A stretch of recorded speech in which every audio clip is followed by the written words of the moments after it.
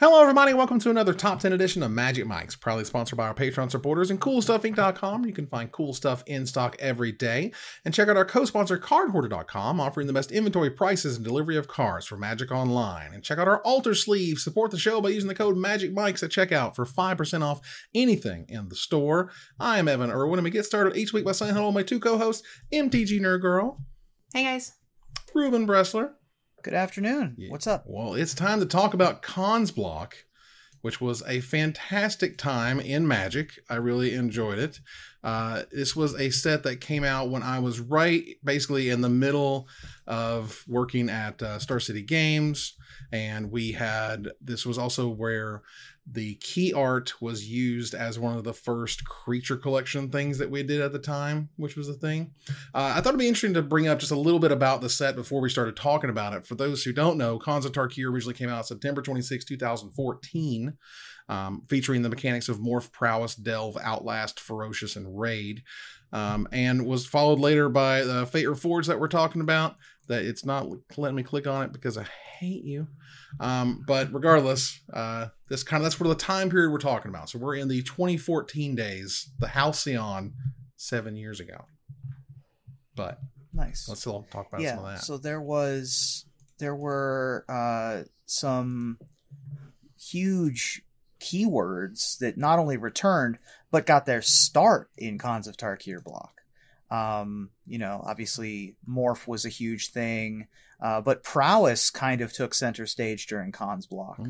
And there were a number of interesting things that happened during Cons, and it's often looked upon, and we talked about this last week, as like a heyday of draft. Yeah. It's a lot of people's favorite draft format. This was it made 2 spots on my list last time, and then it was like 2 of our number ones as well, I think, for last week for limited. Yeah, it was pretty it was just a wild, fun format for sure. Yeah, the sets themselves, they had a really interesting way of releasing these, which is you had Cons of Tarkir, which was a big set. You had Fate Reforged, which was a small set. That was released on January 23rd, 2015. And then later you had Dragons of Tarkir, which was released on March 27th, 2015. And they had that thing where you were supposed to draft them independently. There was Cons plus Fate Reforged plus Dragons. They had hybrid mana to help put the sets kind of together and whatnot. Yeah. Super weird and unique and cool. And this was also the first time we got to really see the wedges instead of the shards. Let's see, the wedges, which were the Cons. That's right. That said, we also begin with our choice of the top comment from last week in a segment we call Honorable Mention, where Ruben will tell us who was the most eloquent, letting us know what card we did not choose as which format we did not choose as one of our top 10 draft formats. Ruben? Well, I couldn't not pick Ryan Murphy's comment. Ryan sent us a message on Facebook, actually, and I loved the input regarding top 10 draft formats. I'm sure nostalgia and small sample size play are coloring my opinion, but one of the best drafts I ever had was actually 4th edition. Sets were designed for draft. Draft wasn't a widely known format, and F&M wasn't really a thing yet. Still, my local bookstore did a draft of 4th edition. It was a first for most everyone at the table, and as a freshman in high school, I didn't lose a game, thanks to the combination of Shivan Dragon and a Millstone. You always remember your first. That's super cute. Yeah. 4th edition was the set that had come out as, back in the day, they didn't give you a core set every year. So it was the core set when I entered sort of Magic. So I got to look back on Revised and see those really ugly dual lands. And I'm like, God, those things are hideous. Who would want those ugly things with the crazy pattern in the text box and stuff? I didn't like that stuff. I liked 4th edition. 4th edition was cool for me. And I got to see a lot of what Magic sort of had to present in these cards. These are some of the first cards I ever got to see in Magic. I don't think I ever drafted it. Drafting didn't really show up to me until Mirage Visions almost. But there was definitely packs cracked that I bought of 4th edition and was let down many times. Life Lace was a rare. It was bad. Sure. But the set and all, it was good, clean Magic, and it was terrific. Yeah, there were some interesting things happening in the set, and you could tell that Magic was evolving in terms of what Magic cards should and reasonably could do.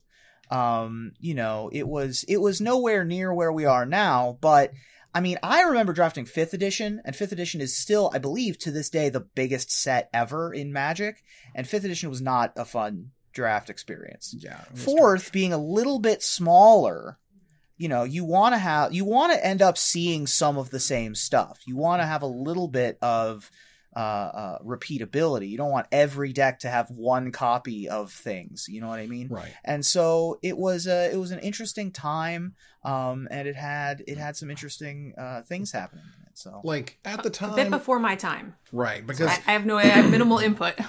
Yeah, as the boomer, as they would say, I can fill in here, which is the big talk at the card shop at the time was they were pissed off because they couldn't use their revised dual lands. They could only use the pain lands that were in Ice Age. That was the only dual land you had anymore. In Standard, balance was restricted to a 1 of. They put balance in Standard. Land tax was restricted. They have freaking strip mines in this set, which was also kind of insane.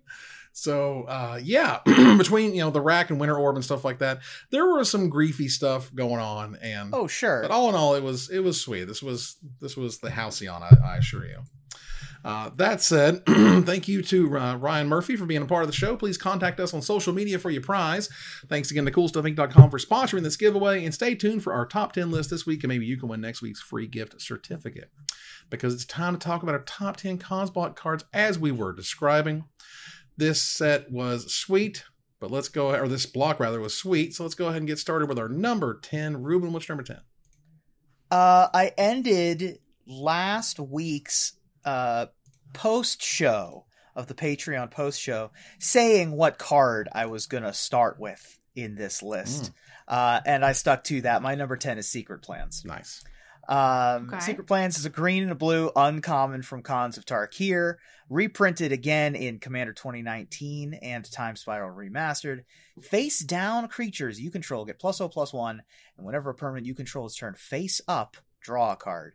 I was obsessed with the comes into play tapped land and every morph I can get my hands on archetype. So anytime I could get a Secret Plans or a Trail of Mystery first pick, that's all I wanted to be doing with my life. I think that there was a side event draft at Cafe Mox at GP Seattle where I got to first pack a Secret Plans, and I never looked back. That was my most recent experience with Consblock draft, and it's everything I've ever wanted to be doing with my life.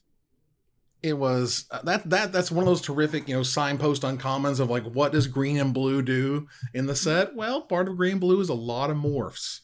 And so morphing all the time, you're a mighty morphin. Sure. I mean, you might be playing it in a green and blue deck. I was still playing it with ponyback brigades.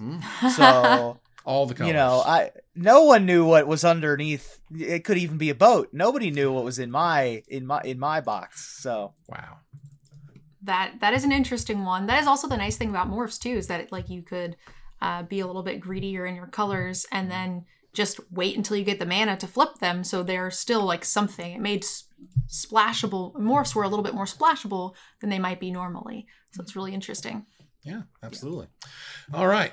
So moving on here to my number 10. This card was cool. This card snuck up on me personally because when I go through the cards and go through the sets and whatnot, I like to take a look at them in different ways and to look at them whether, sort of sorted by their highest price, whether it's USDs or by highest price, whether it's Magic Online, because sometimes Magic Online can have weird things that happen.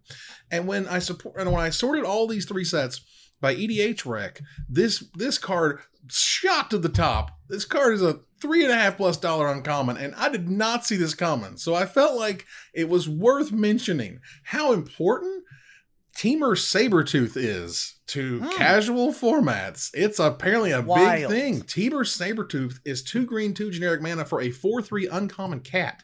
But it has a very special ability of a green and a generic mana : you may return another creature you control to its owner's hand. If you do, Temur Sabertooth gains indestructible until end of turn. So it's nice that it gains indestructible, but really you pay 2 mana to return something to your hand. So now you can replay it, and soon the combos go nuts. So Temur Sabertooth does a whole lot, but not really what it's supposed to do, if that makes sense, which is kind of cool and weird and neat in and of itself. in limited, Yeah. it's meant to be like a good like outlet for you to be an aggressive player, whereas maybe in constructed, it's like this cute, more like ETB enabler, which is pretty sweet. But I remember that card from limited. I had no idea it was like a thing in constructed in any way. That's awesome. Me neither. I was like, holy cow, really? That's a $3.50 card? But like, if you think about like what is the easiest and or cheapest way you can pick up one of your creatures, I think it's one of the cheapest. And you can go get it with Green Sun Zenith or Finale of Devastation. There's a number of things that you want to combo alongside of it. It goes really well with the, when this comes into play, untap cards, things like Village Bellringer or Hyrax Tower Scout or Hyrax Tower Scout. I'm seeing a lot of Voyaging Satyr to untap Gaia's Cradle with these combos here. Basically any creature that can add more than 1 green mana to your mana pool. Voyaging Satyr, Gaia's Cradle, Karametra's Acolyte is another one that I'm seeing on the combos here. Not to mention other colors. Dockside Extortionist says hi. That's obviously infinite mana. Yeah, I mean it's a huge combo piece on a solid creature that can be tutored. Dockside Extortionist is $60+. Yeah, man, best red card ever printed for EDH. Jesus Christ. Okay, well, that's my Jesus Christ EDH cards are how expensive moment. Let's move on here too. The number top 10 for Nerd Girl. What you got?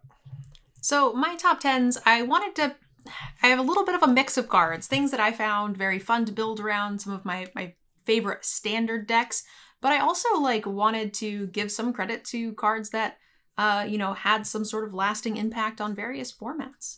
So this one is something that was pretty fun and limited, got you some sneak wins, and still is played as a one of in a lot of decks. Well, only one deck really, but it's pretty sweet. It's Become Immense. Ooh. This is, I think, the only uncommon on my list. It is a 6 mana instant speed pump spell with Delve, so it costs 1 less for each card that you remove out of your graveyard. And your creature gets +6/+6. So this is a pretty big one of in all of the Infect decks still to this day. It was kind of a silly way to kill people in limited at the time. So just overall, I feel like this is kind of a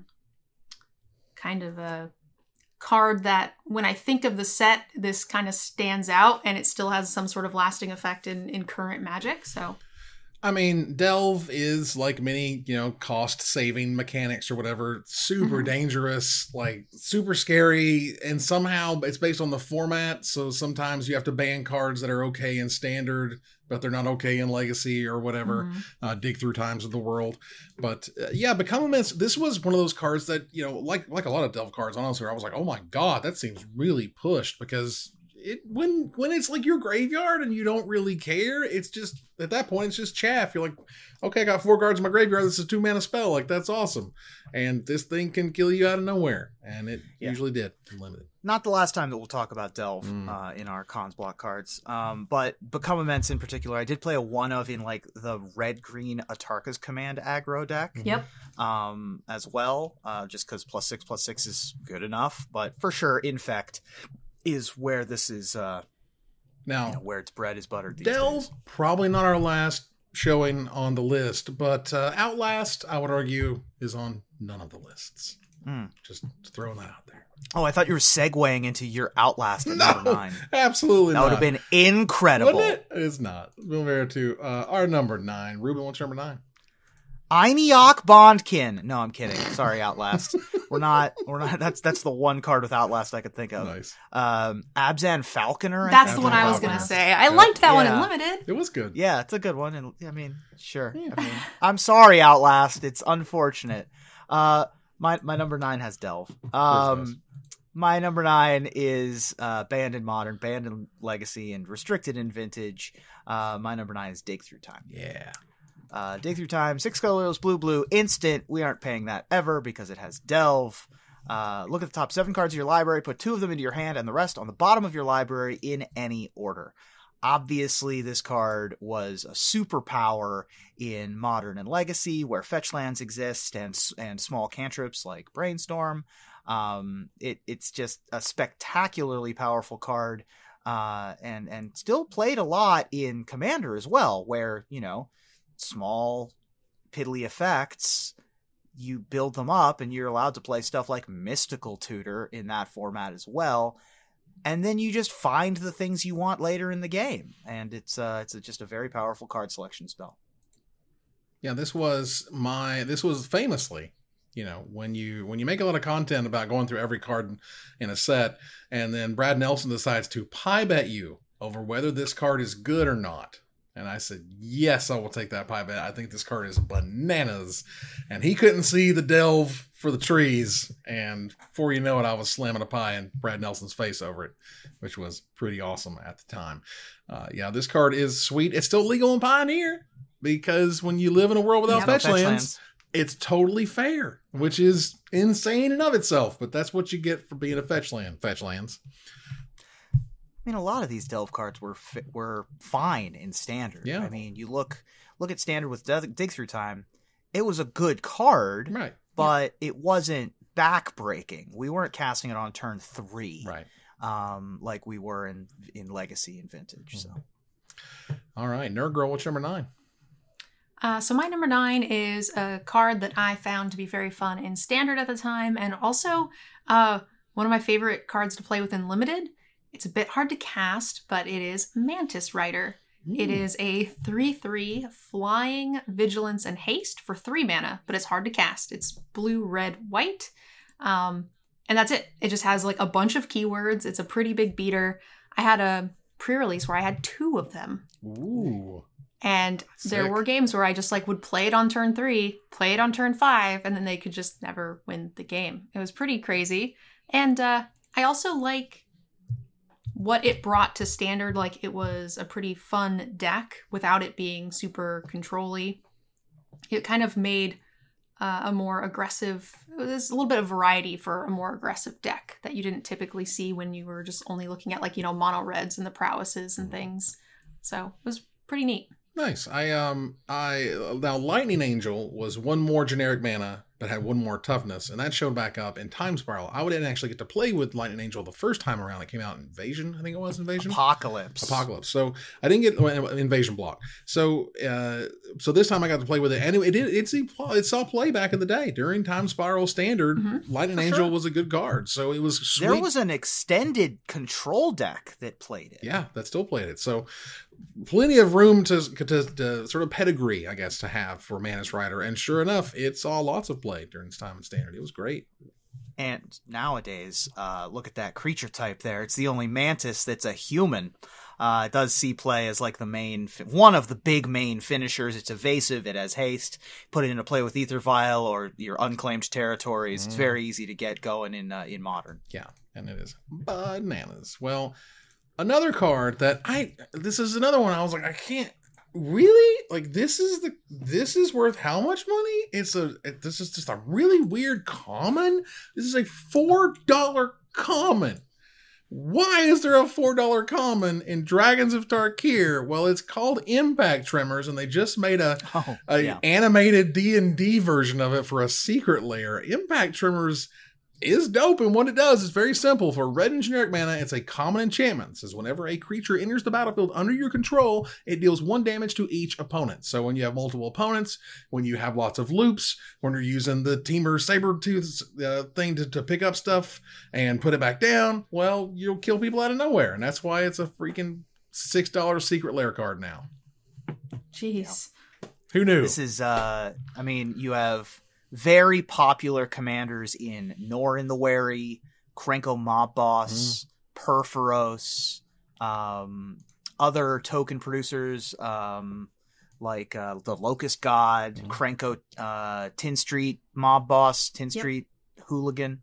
All of those kind of and anything that makes tokens is going to want Impact Tremors, and it's able to take out an entire table at the same time, so it's even more ridiculous. Yeah, it's kill you out of nowhere type of card, but man, I wasn't expecting a $4 common. It comes and gets you. Yeah.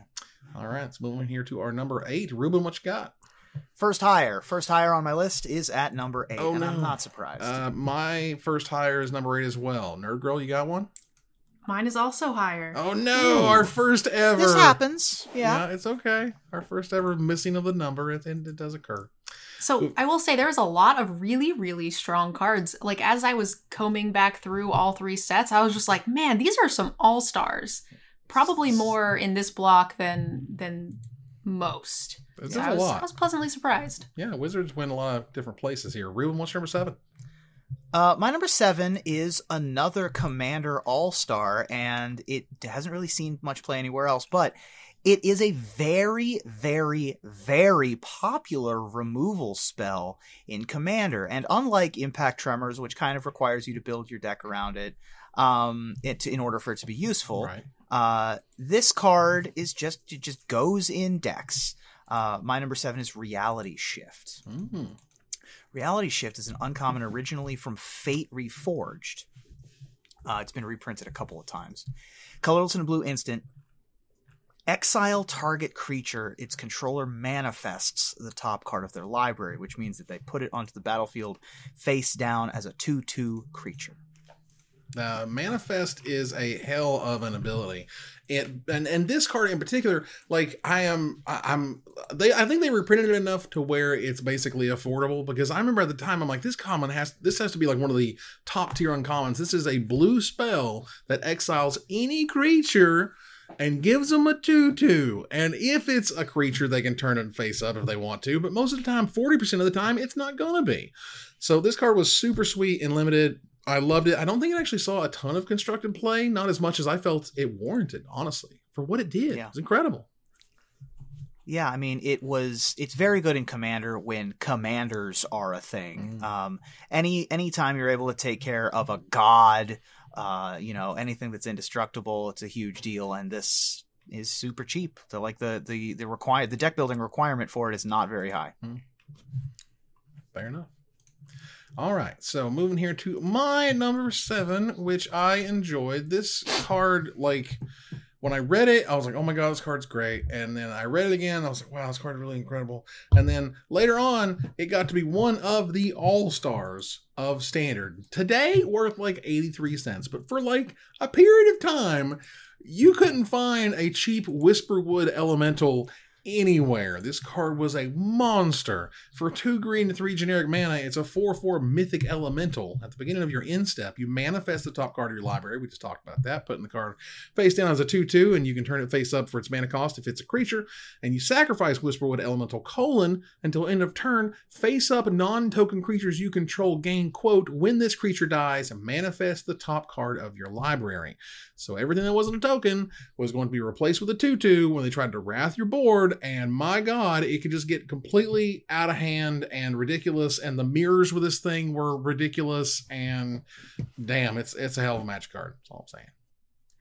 It was a lot of fun. This was actually supposed to be on my list. This is the one where I had an accidental duplicate and then couldn't remember what the card was that was missing. So yes, this card, it was a ton of fun in Standard. It was insane in Limited. It was just an all-around awesome card for the set, and I felt like it did a lot for what Green was trying to do, and it was a blast to play with, that's for sure. It was weird to like read and hear people going like, I don't think that card is very good. Like that card's not gonna make any impact. And I'm just like, I was like losing my mind how much value this thing gives you at the beginning of your end step. So you get 6 power, 6 toughness over 5 mana immediately. Oh my god, yeah, I love this card a lot. And Wrath Protection. It was a big piece of the green-white Manifest Mastery of the Unseen decks. Just a very, very powerful card. Yep. Nerd Girl, what's your number 7? Higher. Oh no, more hires. Well, we're going to keep on trucking then. Moving on here to our number 6. Ruben, what you got? Hey, y'all. It's another Delve card. It's another blue Delve card that is banned in Modern and Legacy, restricted in Vintage, also banned in Pauper because it's Treasure Cruise. Yeah, it is. Treasure Cruise, 7 colorless and a blue for a sorcery with Delve. Draw 3 cards. You remember when this was legal in Legacy? You were able to play 4 of these in Legacy for about 10 minutes. You remember that first weekend? It was so ridiculous. Bad. It was horrendous. Oh my god. You just... in a format that's already all about fetch lands and brainstorms, now you get to play 4 Ancestral Recalls effectively. So many Delver decks that weekend. I don't think I'd ever seen so many in my life. They came out of the woodwork because you just gave them Ancestral Recall. And yeah, that card ran over everything. But was surprisingly okay in limited. It was fine. It was. This is my number 8 as well for just being like a very iconic card. Yeah, this was like when you played it limited, it was like 4 or 5 mana most of the time, as I recall. And that was fine. You know, every once in a while you get it real cheap, but at that point, you know, you're top decking anyway. So the cards you're drawing in limited are not good. Like it's a land and 2 crappy creatures. Right, not Force of Will. The cards you're drawing in Legacy, the cards you're drawing in Legacy are a Force of Will, a Bolt, and a Delver. Yeah. Or a Fetch Land, a Brainstorm, and a Chain Lightning. Like this card was unreasonable. Yeah. So speaking of not being necessarily reasonable, my number 6 was a fantastic creature that I really enjoyed the design of, and I like it a lot. And Wizards, if I recall this correctly, they kind of did it again, sort of sometimes, but I really like the idea that you can have a very sort of strong control card, but you got to put the shields down if you really want to be able to use it. So Dragon Lord Ojutai was a fantastic creature. It was so cool because you could tap out and play it in your control deck and you felt okay about it, because by the time you were going to swing in with it, then you had spells to help protect it and make things happen, or untap it or whatever. Because as you will see, Dragon Lord Ojutai is a blue, a white, and 3 generic mana for a 5/4 mythic legendary elder dragon. It has flying and it has hexproof as long as it's untapped, which I just love. And when it deals combat damage to a player, you look at the top 3 cards of your library, you put one of them into your hand and the rest on the bottom of your library in any order. That's what you do. Card was great. Yeah. Card was the main dragon in Esper Dragons. I mean, it had other dragons in it, but this was the dragon that you played with your Silumgar's Scorns and your Foulmouth Invocation, I think was the name of the card. Sounds about right. And there were a couple of other dragon-y kind of cards. And it's a dragon so nice, they printed it twice. They printed Iamrith, the Desert Doom, recently, and it's very similar to Iamrith from the Adventures in the Forgotten Realms. It just has a ward of 4. Is that right? It has ward 4 as long as it's untapped, and when it deals combat damage to a player, draw a card. Then if you have fewer than 3 in your hand, you draw cards equal to the difference. It's a 5/5 instead of a 5/4, and it still costs 5 mana. Very similar card. If we had a Silumgar's Scorn to go along with it, I think it would be seeing more play. Nice. All right. Yeah, I don't think I've seen the newer one in Standard, but the one here in the Cons block was in quite a few decks. It was definitely a lot of fun to play with. Drafting it was kind of nuts as well. Yeah, this card was a bomb for sure. And you played it, and you were suddenly in Jeskai, and that was okay with you because, my God, it's a dragon. Yeah. Nurgle, what's number 6? My 3rd in a row higher. Oh, wow. Going for a record here. I tell you what. Let's move on here to number 5. Nurgle, do you have a number 5? I do. Awesome. I have a 5 and a 4. Woo, we did it. Go. We did it, everybody. Yeah.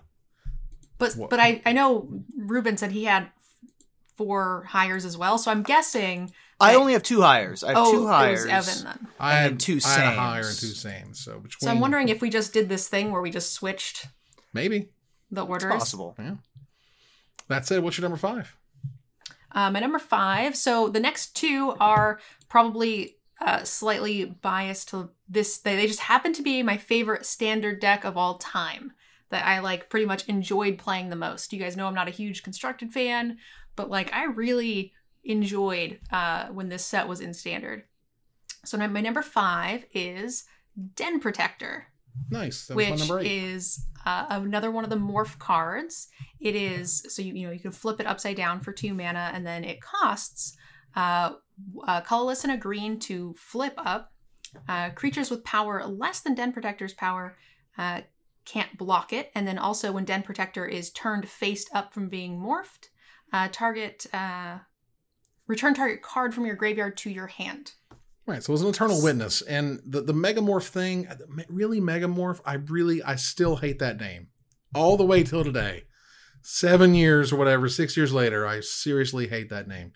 But Megamorph for like a green generic mana, when you flipped it up and it got a counter on it, so it was a 3/2 that nothing with no 2 power or less could block it, so it couldn't really be traded for something small.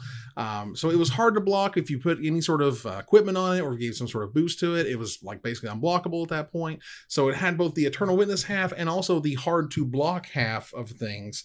And this was a super sweet rare. I love this card. Card's insane. Yeah. This card, I mean, it is just value attached, but being unable to be blocked by 2/2s and 2/1s was a huge deal in that format, especially with all the manifest running around. You weren't just running into manifest tokens all the time when you wanted to actually get in for damage. Right. And also she does a protect. This is like one of the very few cards that has a baby on it. It's like this and Marwyn the Nurturer are the nursery cards. Very few babbies on the card. Super few babbies. That's right. All right, then. Yeah, that was my number 8, as mentioned, because that card was sweet. Ruben, what's number 5? My number 5, we're just going to keep naming cards that are like restricted in vintage in a row. They did that a lot in this set. My number 5 is Monastery Mentor. 2 colorless and a white gets you a 2/2 human monk with prowess, which is when you cast a non-creature spell, this creature gets +1/+1 until end of turn. But you also get a 1/1 monk creature token that also has prowess every time you cast a non-creature spell. I believe that the token that we did for Magic Mike's when the set review Time token Spiral came out. Yeah, the set review token for me was the 1/1 monk. Right. And this is the only thing that makes it. And I think that this was the first the first non-artifact creature ever restricted in vintage. Just an absurd combo with all of those vintage, free spells, moxes, all that kind of stuff. Yeah, this card is just a monster powerhouse, and weirdly, just, again, this is one of those, the most powerful format of all time. We'll play 1, but you can play 4 everywhere else. It's like, that's their format. It's full of ridiculous crap at cheap prices, and that's what this card rewards you for, so high 5. Also briefly saw some play in Miracles before Top got banned in Legacy as an aggro kind of end the game option in those decks where you could cycle a couple of tops, get a bunch of tokens, attack for like 15. But just a solid creature outside of Vintage where it's busted. Well, speaking of a solid creature that everyone seems to love, this is at these days, a Commander All-Star. This card is almost $10 by itself, and when Whisperwood Elemental is 86 cents, and this card is almost $10, you can tell who won in the Commander Wars. And this card was super sweet and did see some play, as I recall, saw plenty of play back in the day, which was Sidisi Undead Vizier. That is a 2 black, 3 generic mana, 4/6 rare legendary zombie Naga with Death Touch and Exploit. When this creature enters the battlefield, you may sacrifice a creature. So when it exploits a creature, you may search your library for a card, put it into your hand, then shuffle your library. So it's sack for Demonic Tutor, and turns out sacking a creature for Demonic Tutor is awesome. And that's where we're at. It's better in a format that's singleton and 100 cards. And it's also enormous. And it's a legend, right? Yeah. Right. Yeah. It's a 4/6. I mean, the thing is ridiculously gigantic. Exploit is a really cool ability. I really enjoy the gameplay of Exploit. You don't see it a ton these days.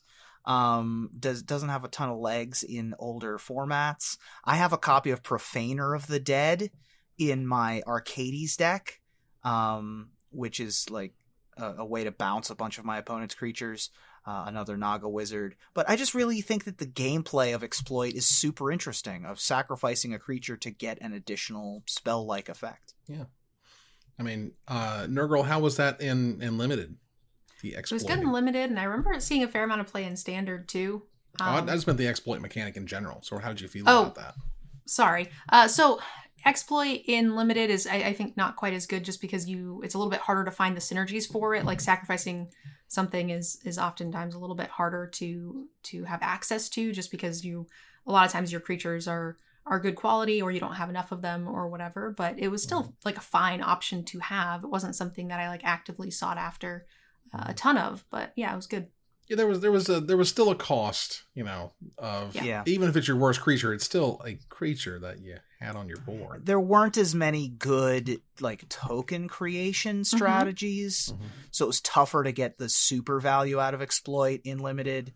But yeah, you have to have a good combination of like things worth sacking and then also good things to get, which it's like a lot of times if you're sacking a 4 out of 10 to get your like 5 out of 10, like that ends up being a lot more time and resources invested that you really can't like afford to do. Yeah. Right. At that point you're just like, I think I'll just take the 4/6 Death Toucher for 5 mana. Be okay with that. Seems good. Definitely. Let's move into our number 4. Nerd Girl, what's number 4? So my number 4 goes hand in hand with my last choice. This is one of my, again, centerpieces for my favorite all-time standard deck. And it's actually one of the few cards I still have a play set of because it just goes in my little 2x2 binder because I like it so much. That's Deathmiss Raptor. Ooh. It can be played face up, but it also has Megamorph, but it is a colorless green-green. It's a 3/3 death-touching dinosaur beast. Whenever a permanent is turned face up, you may return Deathmiss Raptor from your graveyard to the battlefield, not to your hand, face up or face down. And then it itself has Megamorph, so it gets +1/+1, can become a 4/4, and trigger to help bring back your other Deathmiss Raptors. So the reason I like this card is because it gave the green, more aggressive / mid-range decks some extra card advantage that they often lack. Green doesn't draw cards very well. They don't, handle board wipes very well, but this kind of gives them the mechanic that they need to get back in the game if it goes too long, and I thought that was really good. It's funny to me that this is like, it's a 62-cent mythic because it's literally designed to be played with more copies of itself in a format where you can't play with more copies of itself. The Megamorph of 5 mana, it was a green and 4 generic mana to turn it face up. Sounds like a lot, but when you were returning multiples of them, that was just felt ridiculous. Like just getting one back felt like, you broke something. And at the time, a lot of people were just like, I don't know if this card's any good. I'm like, are you out of your mind? This card is amazing. And sure enough, it was. It was great in standard. And a lot of times you're not flipping this. I mean, I was more likely to flip the Den Protectors to get something else back to then put my Deathmiss Raptors back into play face up. So like they weren't the main target for the Megamorph, but it was a good option if you were like on top deck mode and you wanted to get them back. Oh, I forgot it was just a permanence turn face up. My God, this card was ridiculous. So the Deathmiss, the Den Protector gets you something else, and then boop, boop, boop, I'll bring back all your little dudes, and yay. Yeah. So you would basically put 4 Den Protectors, 4 Deathmiss Raptors in a deck, and then your mid and late game would be done. Because you could cycle Den Protectors. 1 Den Protector would die, you'd return it, return your Deathmiss Raptor or 2. Yep. Then later in the game, get 3 back. Then later in the game, get 4 back. And you just have 15 mana, even when they wrath you. Like, it was wild. You would destroy 13 creatures. Then they would play a morph, unmorph it, get 2 Deathmiss Raptors, and just have 9 power the turn after you wrathed. It was wild. Take that, control. Okay, you with your mid-range green. Actually, this was actually really fun gameplay. It was. I don't hate it. Yeah. It was until you played the mirror and you wanted to jump out of a window because, Lord God, there's a million tokens, there's a million manifests all over the thing. I was going to say, I don't know if there's footage out there. There is definitely footage. It's at Grand Prix. There was a Grand Prix where Green White Manifest was the best. Grand Prix Miami or something. I think it was. I think it was in Florida. And it was Master of the Unseen, the 4/4 we talked about, the Whisper. Wasn't that with Brad Nelson and his brother? Wasn't that Corey Baumeister? I mean, I think everybody was playing that deck. I specifically remember Sam Black playing that deck. Sure. And I looked at that and was like, Sam Black is playing a green-white deck? Something's terribly wrong. Yeah, so check out Grand Prix Miami 2015. The finals, and my God, it gets ridiculous. That thing lasted, it lasted like an hour and a half or something. It was crazy. Yeah. It's very long. The video is an hour and 46 minutes, so enjoy that finale. Ruben, what's number 4? My number 4 is the last higher on somebody else's list. Oh, okay. Well, that's cool too. That means I get to talk about my number 4, which got brand new notoriety. We weren't even prepared for this. They somehow, and I think this is the only time there has been plagiarism in Magic that I can remember. And that's on the new version for the Strixhaven Mystical Archive version of Crux of Fate.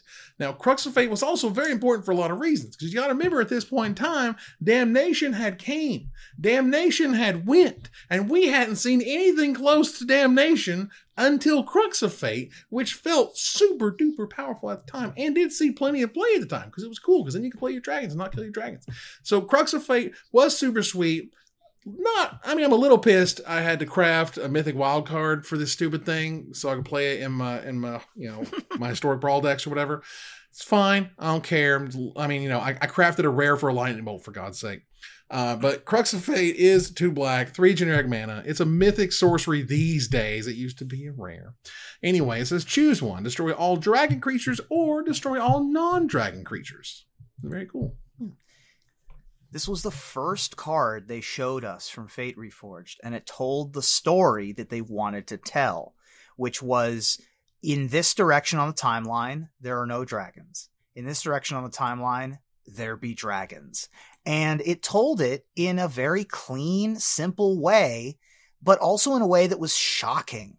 I remember seeing this card and being like, I can't believe that they wrote those sentences. Like, that's a wild thing to do on a Wrath, and the card's super well balanced, still great, but it's kind of a perfect Magic card. This was the battle between Ugin and Nicol Bolas coming to a head or whatever, and again, if things had been different, then this card would have been different. That's how it is. I was really sad about the plagiarism thing. Yeah, wow. It sucks. This was God bless. I don't know if we'll ever see another Jason Felix card ever again. And it sucks because he was a talented artist. And it sucks that his weird excuse / explanation was he didn't have time, to which you say, aren't you a professional? Don't you know you would never want someone else to copy and paste your stuff as their own? Like, none of it made any sense to me at the time, and it's really unfortunate. And it's coincidentally the only artwork from Strixhaven Mystical Archive they did not make a playmat out of, for obvious reasons. So yeah, that's the thing. Most definitely makes sense. Who knew? All right, move on here to number 3. I share my number 3 with somebody. That'd be with me. And that would be with Ruben. Let's talk about it. This card is bananas, and I love it so very much. And now I get to play with it these days on Arena, which makes me even happier. Yeah, our number 3 is Kolaghan's Command. Yeah. Kolaghan's Command is from a cycle of the command cycle from Dragons of Tarkir, excuse me. Named after, of course, the Dragon Lord Kolaghan. Colorless black, red gets you an instant with choose 2. Return target creature card from your graveyard to your hand. Target player discards a card. Destroy target artifact, or deal 2 damage to any target. Yeah, this was the resurrection of the commands that had originally started in Lorwyn, which gave you 2 options of, 4. And so now it's like, well, these are a little bit cheaper. So these are kind of the cheap version of still giving you 4 different effects. They're not huge effects, but added together, doing just the right thing. Sometimes you destroy an artifact. Sometimes you need to shock. Sometimes you want them to discard a card during their draw step, which was very important, which you could do with this. Instant speed discard is incredibly rare in Magic. And sometimes it just does what you need. Something in an EOT shock you, get back my best guy in my graveyard. Right. Sometimes that's all you need. This was my number 7. Nice. One of my hires. This one is great. I think this and Atarka's Command were the 2. I think I liked Atarka's Command a lot more at the time in Standard. And I think Kolaghan's Command left a deeper impact in more Eternal formats. Both great. Definitely a big fan of this card. Still a $15 card. Jesus. Yes. To this day, because it goes so good with Snapcaster Mage, Dark Confidant. I mean, it's the card. It's kind of a go-to card for Jund when Jund is good. Yeah. It is just clean value. And when you want to stay low to the ground and get your 2-for-1s, this is a 2-for-1 every single time you cast it. Even if it's 3 mana, it's good enough. I'll take it. Nerd Girl, what's number 3? My last of 4 hires. Oh my god, the hire train is so vicious this week. Unbelievable. There's a lot of good cards that are like, this set was just nuts. So it doesn't surprise me. Bananas as we move on. So of all the cards, of 3 sets, number 3 happened to be the exact same as Ruben. So my number 2 is also the exact same as somebody's. Mine? Yours? Oh my god, look at the synergy. Look at what's going on here. Number 2 with Ruben, or I'm sorry, number 3 with Ruben, number 2 with Nerd Girl. Let me tell you, this card was ridiculous. And it was like, it kind of had to be. You know what I mean? If this card wasn't good, if this card wasn't, oh my god, like overwhelming, this card didn't like sort of show you the possibilities of what a sick Planeswalker could be, they would have failed. And sure enough, they got there. Nerd Girl, what's our number 2? Our number 2 is Ugin the Spirit Dragon. Yeah. Ugin the Spirit Dragon is an 8 generic mana mythic legendary planeswalker Ugin. It comes into play with 7 loyalty counters. +2, it deals 3 damage to any target. -X, it exiles each permanent with converted mana cost X or less that's 1 or more colors. And for -10, you gain 7 life. You draw 7 cards, then put up to 7 permanent cards from your hand onto the battlefield. Now, as we speak, this was reprinted in Core Set 2021. I would argue, I don't know about mistakes, the right word, but maybe they could have just not, because this card does a lot and kind of, ruin's not the word, but my god, it kind of makes things a little boring when you often feel that like every single Brawl deck, for example, that has any sort of mana acceleration has Ugin in it. It just does. That's just how the world works. And so I like playing with powerful cards, but damn, this is a powerful card. It is. And, you know, now that they reprinted it for Arena, like there's so many games where it's like, well, I need to win by turn 7 or 8. And if I don't, game over. And to me, that doesn't necessarily make for great Magic interaction or great games, but like the card is sweet. So I can't really blame them for printing it or for people wanting to play with it, but I don't know if it makes for the best Magic in general. The card is undeniably dope. This was my number 8. Nice. Because it cost 8. That's what I did. You did there. And the card is super sweet and is just such a weird case of like, in so many different ways, it's a corner case scenario. Right. Because it's specifically referenced on cards like Haven of the Spirit Dragon. Because it is the Spirit Dragon. It's a gigantic colorless planeswalker. That was the first time we'd ever seen that. No, I think this was after Karn, right? So Karn, New Phyrexia had Karn. Oh, that's true. Right. So we did have 7 mana Karn. Right. So we didn't know, oh my god, this is going to be a colorless planeswalker. What are they going to do? Well, my god, it does a lot. And sometimes, for what it's worth, sometimes I'll be playing and they'll play the Ugin and they'll get rid of my board or whatever. I'll untap, kill their Ugin, and then we're just kind of at parity again. So yeah, it's not like you always lose. But tons of games of Brawl where I've been like, well, can't lose unless they play this one card, and then if they play this one card, I can't win at all. Like, it's one of the swingiest cards of all time. Yeah. They also did like a lot of really cool, not like Magic related stuff with this Planeswalker. It was one of the first like major alternate arts that like were huge cost wise. Also at like the PT at the time, they did an alternate art Ugin where he was standing over New York, I think, which was pretty sweet. I have that. But yeah, the alternate art for this card that came in like the little for fun booster packs or whatever was like $300 at the time. Yeah, it's still $100. So like, the Ugin's Fate alternate art Ugin is still $100. Yeah, the Spirit Dragon. Yeah, there were 26 cards in the Ugin's Fate pack, and the luckiest of them pulled the Ugin himself. That card was amazing. All right, so we'll move on here to Ruben's number 2. What you got? I got another human monk that has the word monastery in its name at my number 2. Monastery Swiftspear is my number 2 card. You hear me? Number 2 from the block. 1 red mana gets you a 1/2 human monk with prowess and haste. So good. That's all it does. So, but it's, I mean, card is absurd. It is arguably the best 1-drop ever printed. Which is quite. Now, I'm not saying it is. I don't think it's better than it's Ragavan. It's arguable. It's good.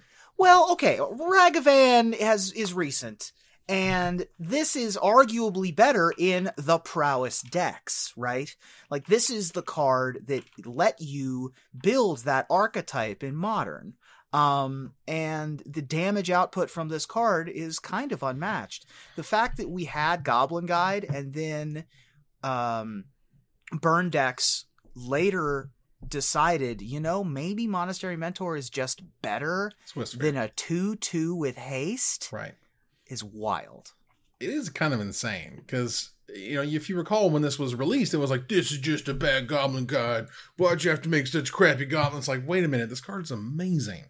Like, it don't take much to make this card just shine, I guess is the way to put it. Like, card's terrific. It was pretty influential at the time. It was really annoying, for people got really mad at red, like mono red more recently in Standard. This was the time I remember where it was also super, super annoying to people. I took this card, I took a place out of it to the Pro Tour, that's for sure.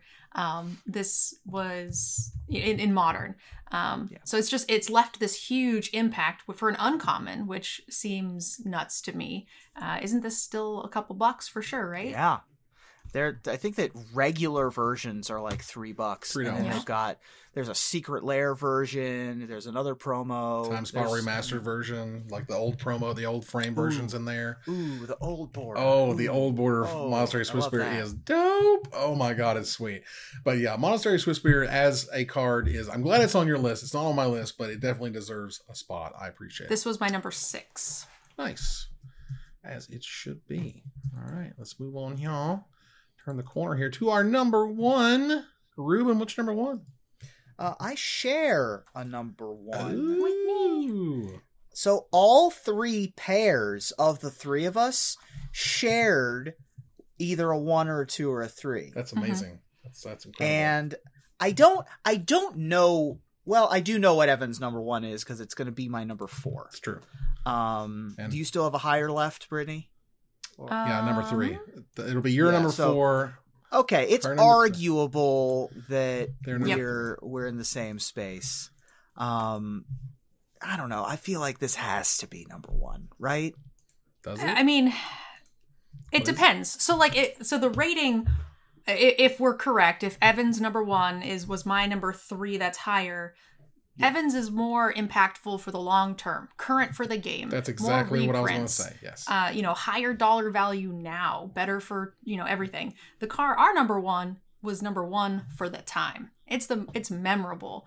It is nothing now, right? So that's the counterpoint to doing a non-standardized list.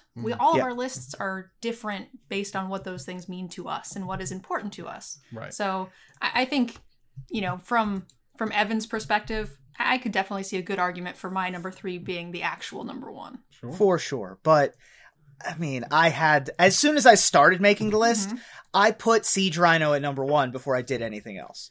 Like, that's what I did. Because it's amazing. Hey. Oh, look at that. Look at that. Good boy. Oh, what an He's the best boy. Amazing. His best boy. He would always show up in pairs. Remember that? That's right. Siege Rhino would always show up in pairs. Why do you always have 2 of them? I don't know. I always had 4. Yeah, but 3 or 4 anyway, more. It's fine. Siege Rhino is a colorless, a green, a black, and a white for a creature rhino. 4/5 with trample that when it enters the battlefield, each opponent loses 3 life and you gain 3 life. This card ran Standard. It absolutely did. Even had a moment in the sun in Modern very briefly, but in a world where mid-range, where you have all the mana you could possibly want, and mid-range was king, Siege Rhino was the king of the mid-range. So this made mid-range very, very good. The gain life on the card just absolutely stonewalled the aggressive decks, and it itself is super powerful for only 4 mana and strong enough to beat the control decks down before they were able to stabilize. So this deck really did quite a number on the format, and it's amazing. It was so much fun to play, and every time you play your second or third one, I just hear my opponent like, oh god, not this again, and like I'm like, hee hee hee. I definitely recognize that there was a point when I would have made my list and I would have put this at number 1 to start with before we kept moving on. But I also felt like for my list, I wanted to look at the long tail, right? Like, why did I include Temur Sabertooth or whatever? Right. Like, there's plenty of cool mythics or rares I could have thrown in there, but I wanted to be like, you know what? Like, for the long term, man, these are like some incredibly impactful cards. They change things either now or then, or still had a lasting effect. And so Siege Rhino was amazing. Like, it did win its Pro Tour and all that good stuff. It was just, it was just a card that faded so fast. It was both, we were sick to death of it, and then it was just gone. Yeah. It's sort of like, oh man, now I can't remember it, but there was a tricolor, oh poop, never mind, forget what I said, but there's like I'll be able to identify what you're talking about. What are you doing? It was a Boros card that was like $30, it's just a rare. This was, oh god. This is the one you could target, the triple red one, triple Boros mana? Yep. From triple Boros mana. Reckoner? Yes. Yeah, so like, it's like, I'm so glad you guys are better at the names than I am. It's like, we'll play just charade Pictionary thing. Rares like this just define a format. They're $1 million, and then they just disappear because they don't have the lasting power of like some of these commons and uncommons that we see that have more like niche interactions with other cards.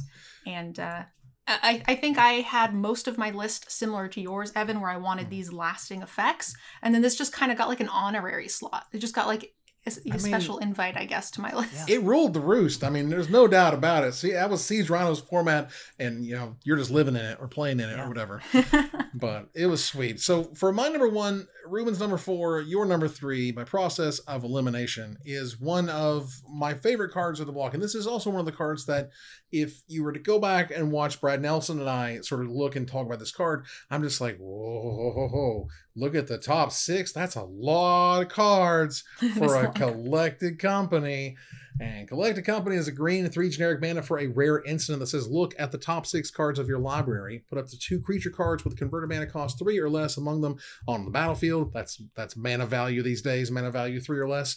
And you can put the rest on the bottom of your library in any order. So for 4 mana EOT, put 2 creatures on the battlefield. Wizards are always going to make creatures. They're going to keep making the creatures better, which usually means they're making them cheaper.